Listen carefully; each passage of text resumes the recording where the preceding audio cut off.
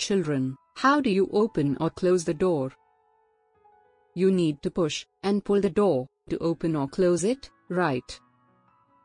You also need to apply force and energy to do this. In our day-to-day life, we need to apply force and energy in any kind of works.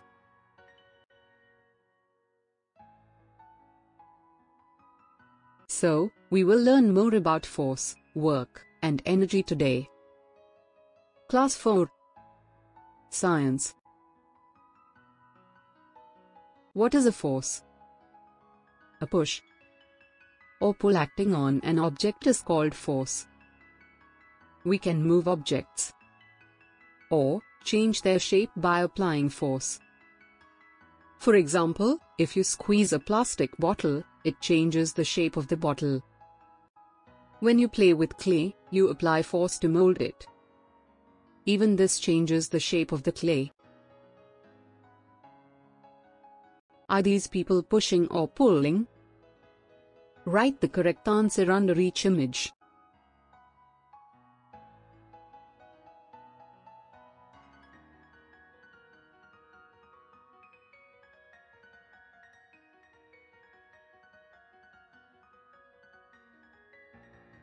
Types of forces. Force may cause an object to stop or start, to change its position or direction of motion, to increase or decrease its speed, or to change the shape of the object. In nature, there are two types of forces. Those are acting all the time, namely, gravity and friction. Gravity. What happens when we throw a ball up into the air? It first rises up, then seems to stop, and then falls to the ground. Why does it fall down? Why doesn't it keep going upwards? This is because of the force of gravity. The force that pulls objects downwards, towards the center of the earth, is called gravity. When you throw a ball up, you throw it with a lot of force, more than the force of gravity. So it rises. As the ball moves up, it loses this force, and then gravity pulls it down.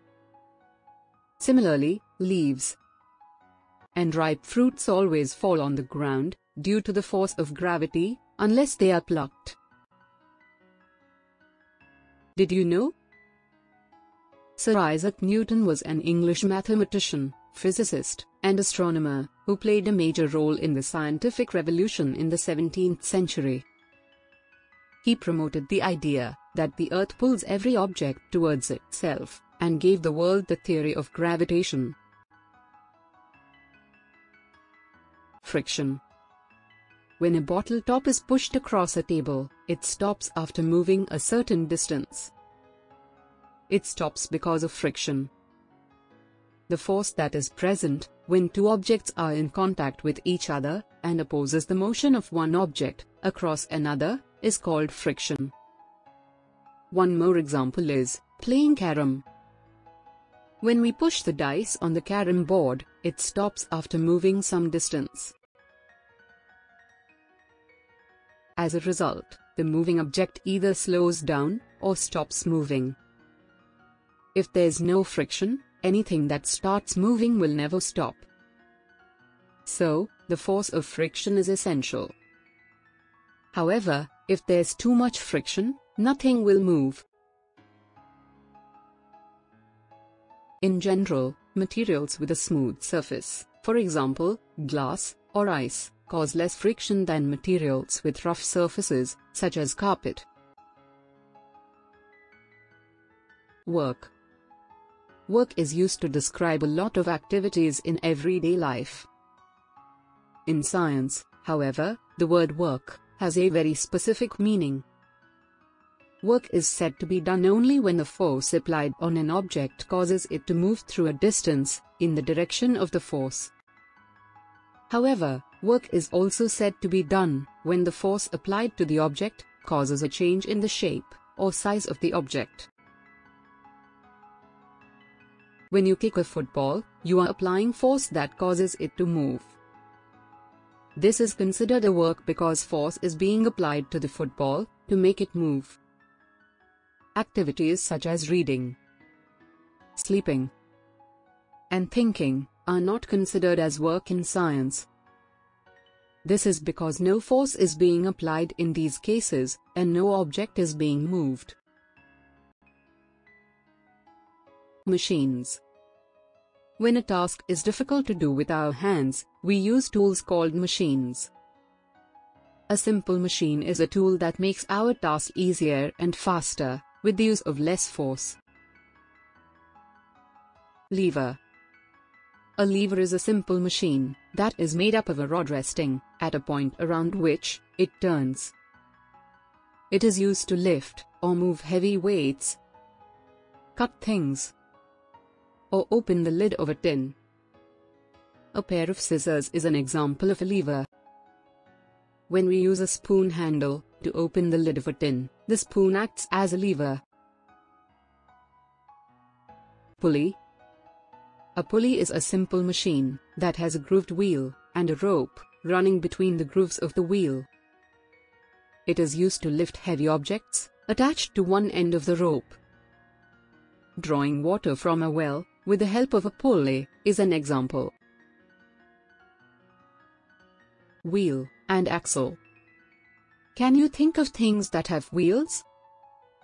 Almost all the vehicles have wheels.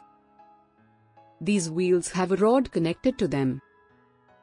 This rod is called the axle. The axle moves the wheel. Moving heavy objects becomes easier with the help of a wheel and axle. Inclined plane. An inclined plane is a sloping surface that is used to push or pull heavy objects to a certain height. A simple smooth board placed at an angle can be used as an inclined plane. You must have seen heavy cartons being loaded onto a truck by pushing them up an inclined board. Screw and wedges are two types of inclined planes. Screws.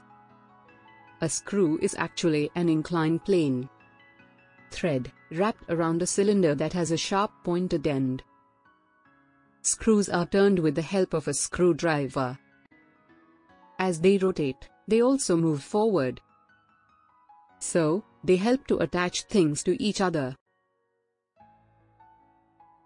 Wedge. A wedge has at least one inclined plane, ending in a sharp edge. This sharp edge helps to cut things. A good example is an axe, with which we cut wood. Energy and its sources. Energy is the ability to do work.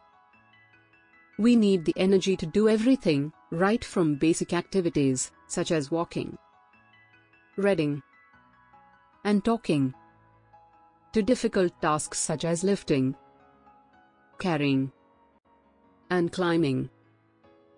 Energy exists in various forms such as chemical, mechanical, heat, light, electrical, magnetic, and sound. Energy can change from one form to another. Sources of energy. Sun. The main source of all energy on the earth is the sun. The energy that we get from the sun is called solar energy. Plants use solar energy to make food with the help of their leaves. Food has energy stored in chemical form. We get heat and light energy from the sun. Solar energy can also be used to generate electricity. Water. Moving water also has a lot of energy in it. This energy is called hydro energy. To use this energy, we build dams.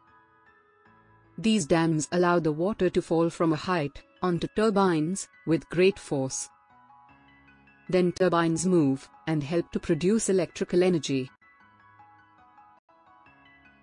Wind. Moving air is called wind. Any object that is moving has energy in it. The energy of wind, called wind energy, can turn windmills, which in turn can move turbines. The movement of turbines helps to produce electrical energy. Summary.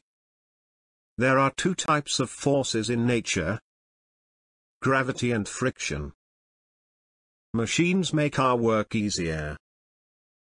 There are different types of simple machines, such as a lever, pulley, wheel and axle, inclined plane, screw, and wedges. Energy exists in various forms: chemical, mechanical, heat, light, magnetic, and sound. Some natural sources of energy are the sun, wind, and water. Thank you for watching. Please like and subscribe my channel, and do not forget to hit the bell icon to stay updated. Your comments and suggestions are valuable to us.